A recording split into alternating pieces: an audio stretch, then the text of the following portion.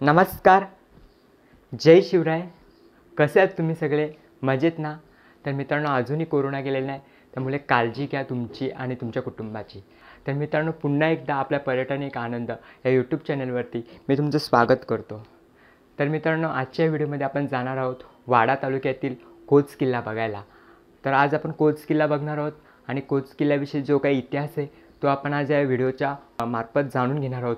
तर व्हिडिओला स्टार्ट करण्याआधी तुम्ही माझ्या यूट्यूब चॅनलला अजूनही सबस्क्राईब नसेल केलं तर पटकन माझ्या चॅनलला सबस्क्राईब करा आणि बेल आयकन प्रेस करायला विसरू नका. तर मित्रांनो, व्हिडिओच्या शेवटपर्यंत माझ्यासोबत राहा. जाऊया कोहोज किल्ला बघायला.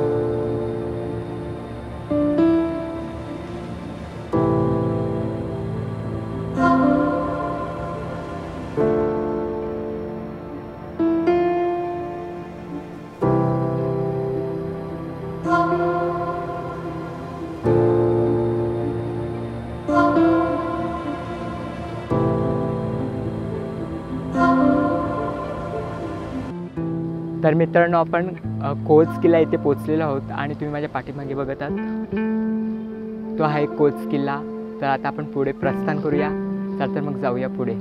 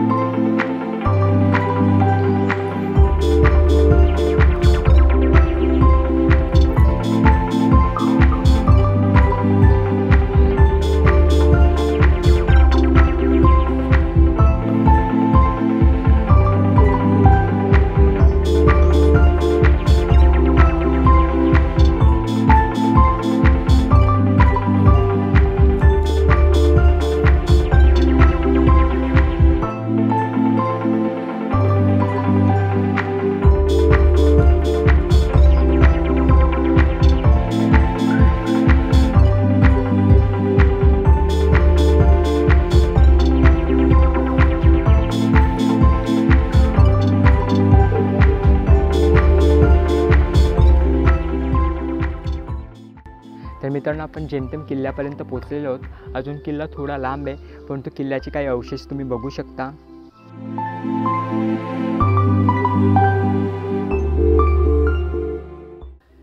कालाच्या ओघाने ते ढासळलेले आहेत. ते कोरीव दगड तुम्ही बघू शकता खाली पडलेले आहेत.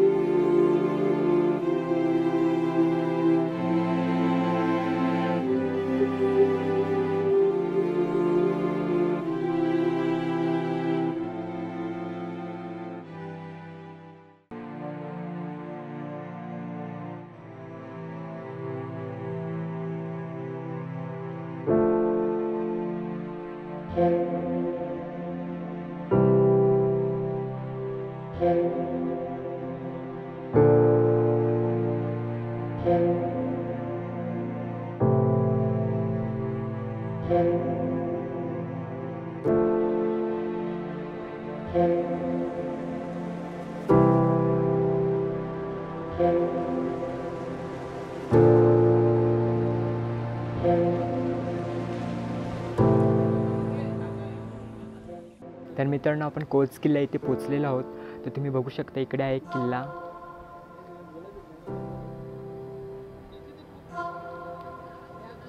आणि तुम्ही माझ्या पाठीमागे बघत आहेत ते आहे पुरातन शिवमंदिर. इथे महाशिवरात्रीला यात्रा असते असे येथील भाविक सांगतात. मोठ्या संख्येने भाविक इथे दर्शनाला येत असतात शिवरात्रीला. तर आपण जाणार आहोत आता देवाच्या दर्शनाला.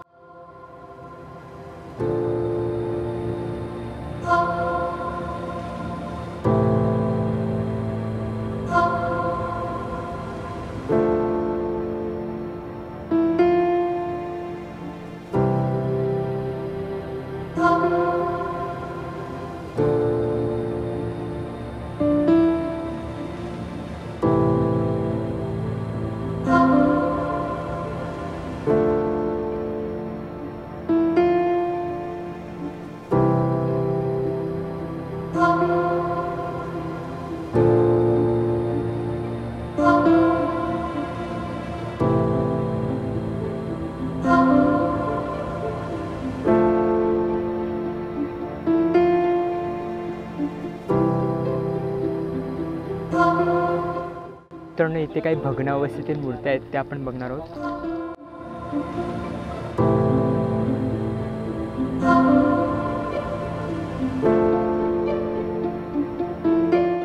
तर मित्रांनो, हे आहेत कोरीव पाण्याचे टाके. तुम्ही बघू शकता कोरीव पाण्याचे 2 टाके आहेत, परंतु हे पिण्यायोग्य पाणी नाही आहे.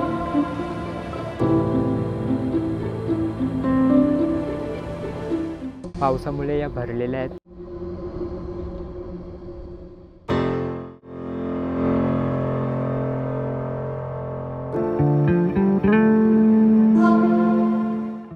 इथे पण काही पुरातन मूर्त्या आहेत, तुम्ही बघू शकता.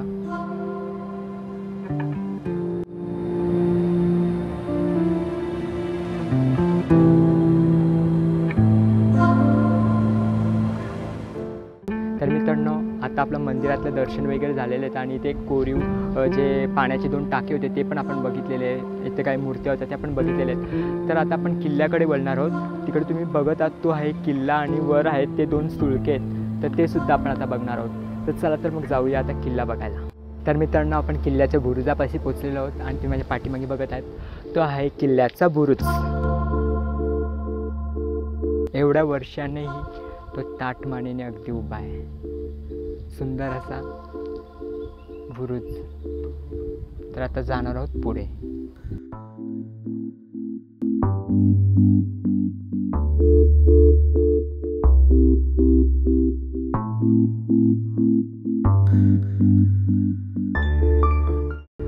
तर इथे आहे मारुतीरायांची पुरातन अशी मूर्ती बुरुजाच्या वरती ही मूर्ती आहे, तुम्ही बघू शकता.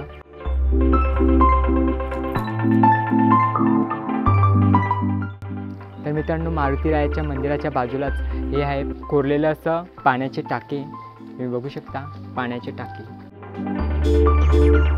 मला तर वाटते पिण्यायोग्य पाणी नाही आहे.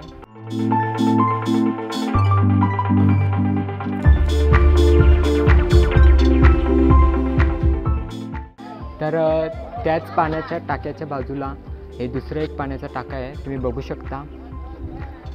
तर मित्रांनो, हे पण पिण्यायोग्य पाणी नाही आहे असं इथे जे मित्र होते त्यांनी मला सांगितलं. तर कोरीव असं पाण्याचं सुंदर असं टाकं आहे, तुम्ही बघू शकता पाण्याचं टाकं.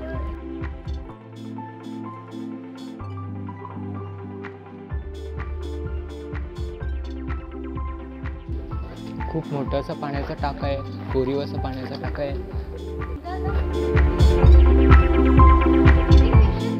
तर मित्रांनो, त्या कुंडांच्याच बाजूला एक कुंड लागून आहे, पाण्याचं टाकं लागून आहे. तर याच्यामध्ये पिण्यायोग्य पाणी आहे. तर आता आपण पाणी घेणार आहोत.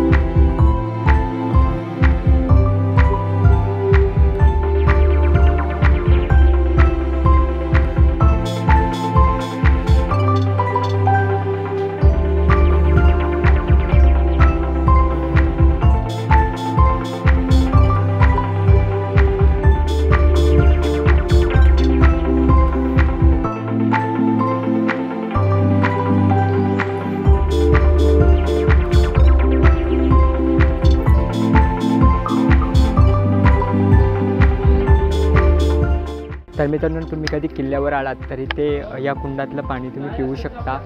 पिण्यायोग्य पाणी, अतिशय थंड असं पाणी आहे. सर्वजण तुम्ही बघू शकता, सर्व लोक इथेच पाण्याच्या बॉटल्स भरतात. तर तुम्ही कधी आलात तर इथे पाणी घेऊ शकता.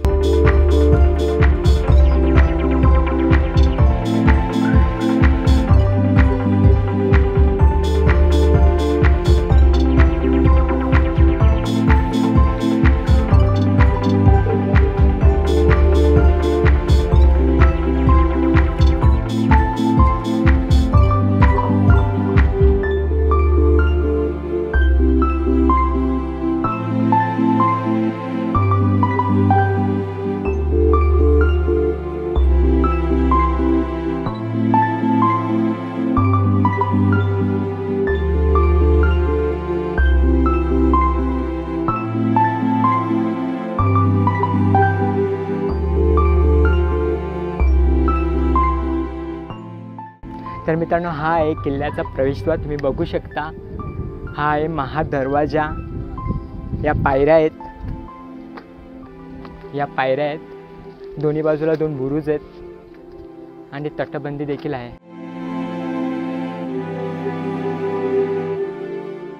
कालाच्या ओघाने थोडं नष्ट झालेलं आहे.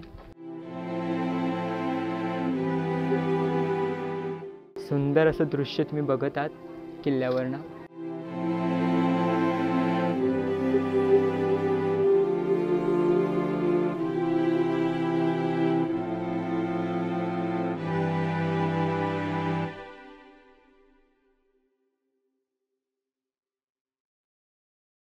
मित्रांनो, हा जो कोहोज किल्ला आहे हा वाडा तालुक्यात पालघर जिल्ह्यात येतो. खूप सुंदर असा कोहोजगड आहे, तुम्ही पाहिलं असेल. तर या कोहोजगडाचा फारसा इतिहास कुणाला माहिती नाही, हा कधी बांधलेला आहे आणि कोणी बांधलेला आहे. तर मी वाचल्याप्रमाणे आणि ऐकल्याप्रमाणे मी तुम्हाला सांगतो, शिवरायांनी हा किल्ला 1657 साली जिंकून स्वराज्यात सामील करून घेतला. पुढे 12 जून 1665च्या पुरंदरच्या तहानुसार मोगलांना जे 23 किल्ले शिवरायांनी दिले त्यात कोहोजगडाचा देखील समावेश होतो. यानंतर 11 जून 1670 रोजी मराठ्यांनी हा गड परत जिंकून स्वराज्यात आणला.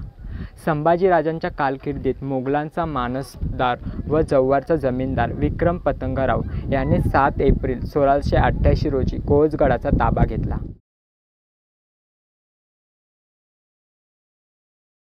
असा हा निसर्गनिर्मित वैशिष्ट्य लाभलेला कोहोजगड दुर्ग अवशेषांनी श्रीमंत आहे. पुढे इंग्रजांनी या किल्ल्यावर ताबा मिळवला. तर हे आहे कोहोज किल्ल्याचा इतिहास.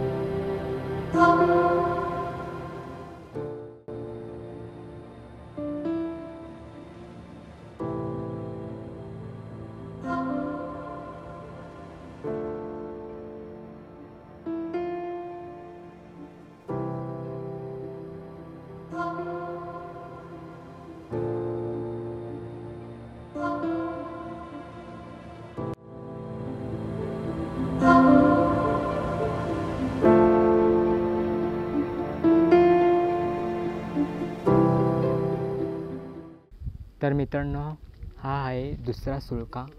तुम्ही बघू शकता इथे कोणी सहसा चढण्याचा प्रयत्न नाही करत.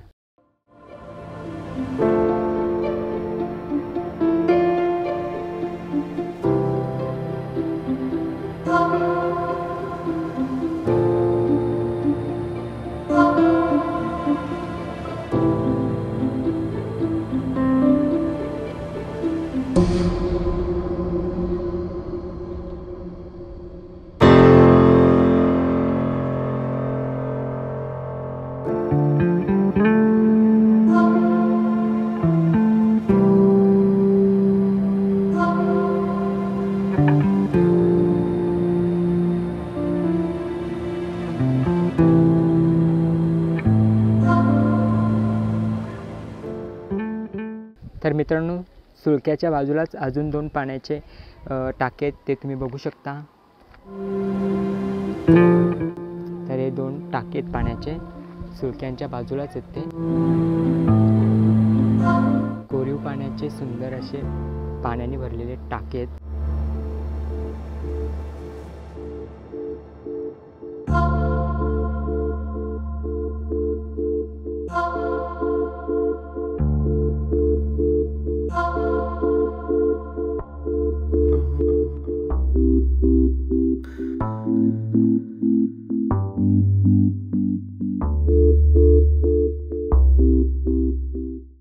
तर मित्रांनो, खरंच खूप सुंदर कोहोज किल्ला आहे. जर तुम्हाला इथे यायचं असेल तर मुंबई वेस्टर्न लाईनने तुम्ही पालघर या स्टेशनला उतरून तिथून वाडा मनोर या रस्त्याने वाघोटा या गावी उतरून तिकडनं किल्ल्यावर येऊ शकता. आणि दुसरा मार्ग आहे तो भिवंडी वाडा या रस्त्याने तुम्ही कंचाट फाट्या इथे टर्न मारून पुढे गोरा या गावातून, नाणे या गावातून तुम्ही या किल्ल्यापर्यंत येऊ शकता. आपण नाणे या गावातून आलो तर जवळपास 2 तासांनी इथे किल्ल्यावर आपण पोचलो. तर तुम्ही नाणे या गावातून या किल्ल्यावर येऊ शकता. त्यानंतर वाघोट या गावातून तुम्ही किल्ल्यावर येऊ शकता. त्यानंतर गोरे या गावातून सुद्धा तुम्ही या किल्ल्यावर येऊ शकता. तर ही आहेत किल्ल्यावर येण्याची मार्गे.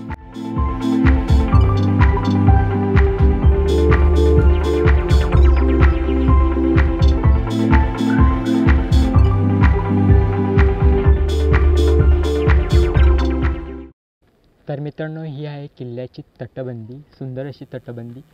आज ही ताठ मानेने उभी आहे. तुम्ही बघत आहात किल्ल्याची तटबंदी.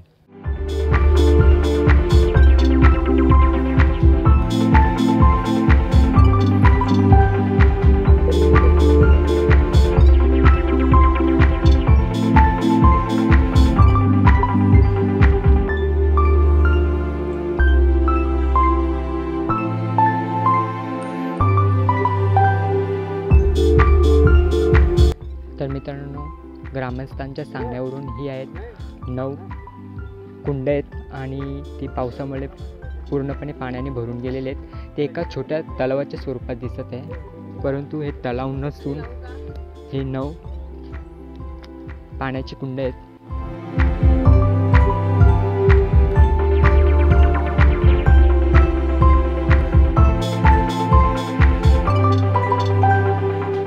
तर मित्रांनो, आजच्या व्हिडिओमध्ये आपण इथेच थांबणार आहोत. तर आजच्या व्हिडिओमध्ये आपण वाडा तालुक्यातील कोहोज किल्ला बघितला. तर हा व्हिडिओ तुम्हाला कसा वाटला हे कमेंट्स करून आम्हाला नक्की सांगा. हा व्हिडिओ तुम्हाला आवडला असेल तर व्हिडिओला लाईक करा आणि जास्तीत जास्त लोकांपर्यंत शेअर करा. पुन्हा भेटूया नवीन व्हिडिओमध्ये. धन्यवाद.